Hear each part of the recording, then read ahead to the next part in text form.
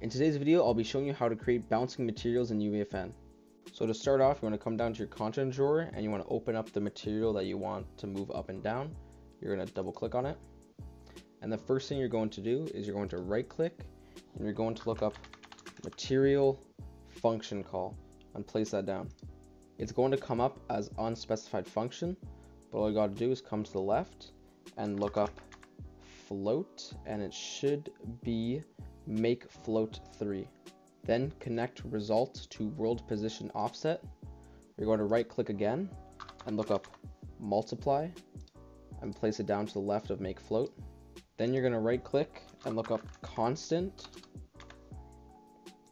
place it down. You're going to right click on the constant and convert to parameter, and we're going to call it moving side Z. Once this is placed down, connect this to multiply B and connect multiply to Z.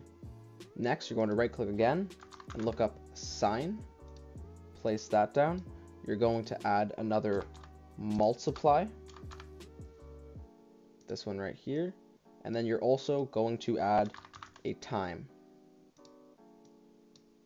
And for the last thing, you're going to add another constant.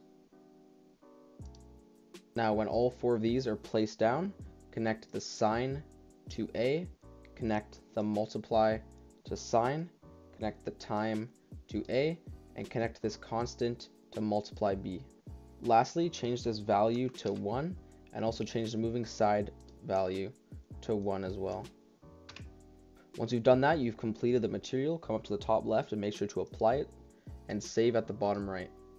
Now you can go back to your world, put down a plane, rotate it, bring it up so you can see it, and then you can just simply place down your material, and now you can see it is moving up and down.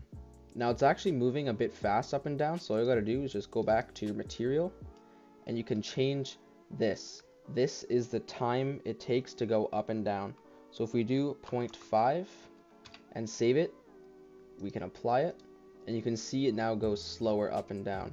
Now if you want the material to go further up and then back down to its original spot, go back to the material again, and you just got to change the moving side Z. So we'll change it to 10. We'll save that. We'll apply it, sorry. And we'll save. Let me leave it. Now you can see it's moving further up and back down to its original spot. So this value right here is the pace of how fast it's going. And then this moving side Z is how far up and down you want it to go. That's it for this tutorial. I hope you guys did enjoy. If you did, please make sure to like, subscribe, and comment down below what other tutorials you'd like next. And please go down in the description and join my Discord. It'd be really appreciated, and I'll catch you on the next one.